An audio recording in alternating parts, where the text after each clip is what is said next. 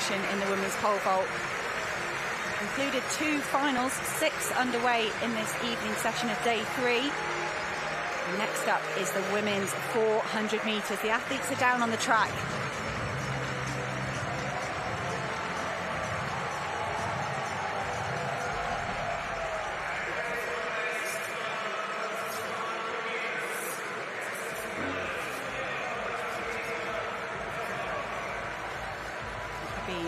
Really competitive. 3 Polish athletes, 2 athletes from the Netherlands.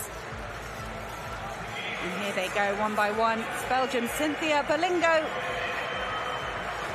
She had a strong finish in qualification. She had a torrid few years. Achilles injury in 2019. Lost her father to COVID in 2020 and then pulled up injured in her warm-up for the Olympic Games. Now this young woman, Yoshida Adeleke, ran an Irish record back in May, and she's maintained that form fantastically well throughout this 2022 season. 1 spot outside of making a final at the World Championships. Victoria Ohurugu sets a personal best in the semi-final by 0.3, previously coached by the wonderful Lloyd Cowan. Her sister Christine taking up the coaching duties now. It's gone particularly well this season. Iga Baumgart-Witten will go in lane 2, part of the Golden Girls Polish team that have picked up so many relay medals. That started, I think, in Berlin, really, in 2018. Christina Święty-Ersatic taking the individual title, not able to make this final and defend that, but she's got 3 strong poles to try and maintain a Polish winner. Anna Kielbasinska of Poland will go in lane 4. She's the top Polish athlete on paper in the World Championships, coming 8th. Lieke Klaver of the Netherlands will go in the outside lane, as she did in Oregon. That suited her just fine. Came home in 4th place in that global final. Here is the fastest Polish athlete on times. Kaczmarek was the first Polish athlete sub 50 seconds in 38 years. Hasn't quite mastered her individual potential in the major championships. Couldn't make that final. Basinska did though. And Femke BOL, what a treat that the programme allowed Femke BOL of the Netherlands to attempt a 400 flat and 400 hurdles double. She says this is the harder event. She's pleased this is first. Her first round of the 400 hurdles will come tomorrow morning. And Femke BOL said she was delighted to kind of get the trickier thing done first, and then she'll feel at home when she returns to the 400-metre hurdles tomorrow. Lots of sub-50-metre relay splits for Lieke Klaver in lane 8. Could today be the day she dips underneath 50 seconds? Lingo waving to the crowd.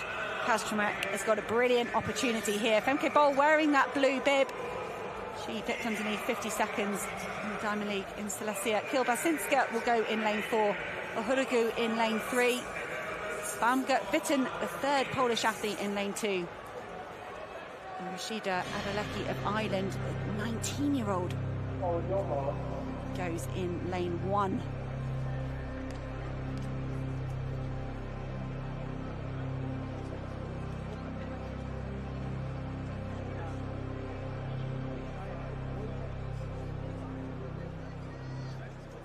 Kaczmarek is just a few metres behind Femke BOL in Silesia in the Diamond League.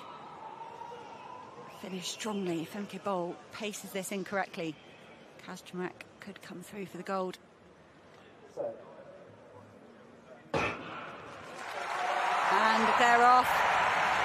So like a fast start from Anna Kielbasinska of Poland, just working her way up to try and get on terms with Femke BOL.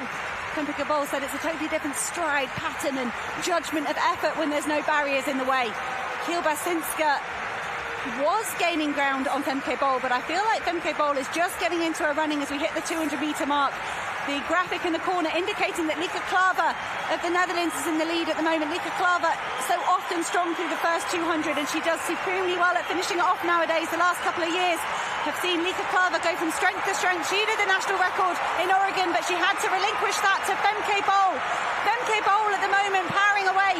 Kaczmarek holding on to second. The young Adeleke of Ireland could be in the bronze medal position, but she's fading ever so slightly. It is going to be a win for Femke BOL.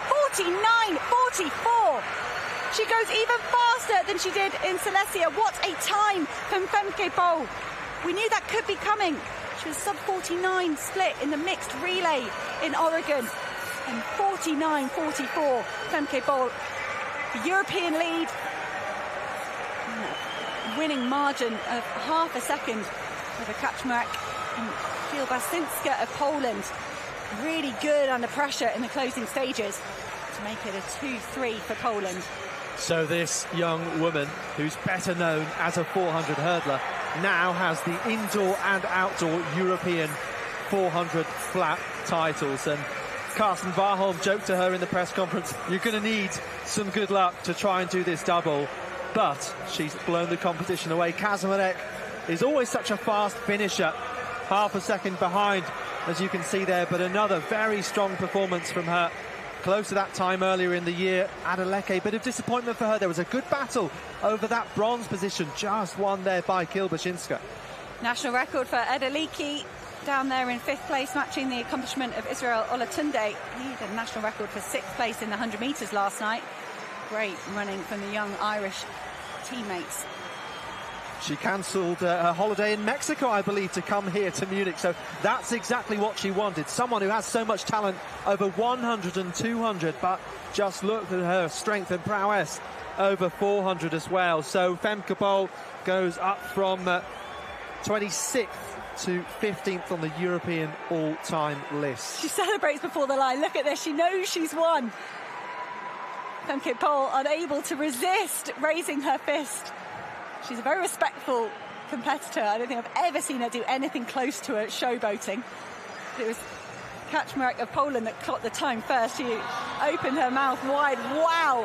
We think these athletes do some training together. They've got the same coach listed, Lauren Mobley. That's not him. That's someone else from the Dutch support fan club. I was going to say a huge contingent of Dutch fans have made the long trip from the Netherlands to Munich.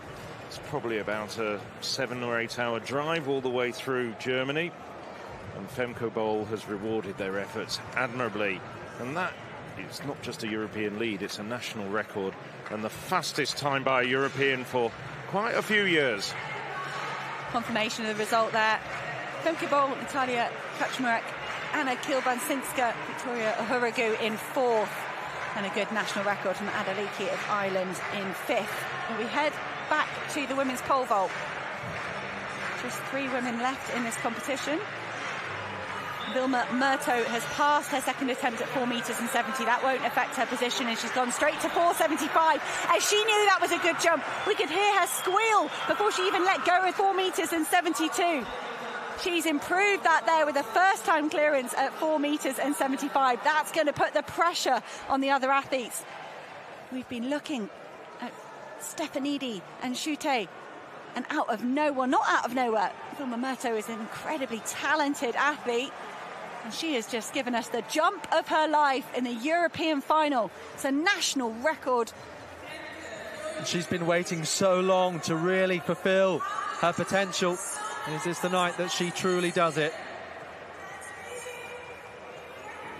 I love it. These athletes, you see it in so many of the field events, and they know they've done a good effort. They let us know with their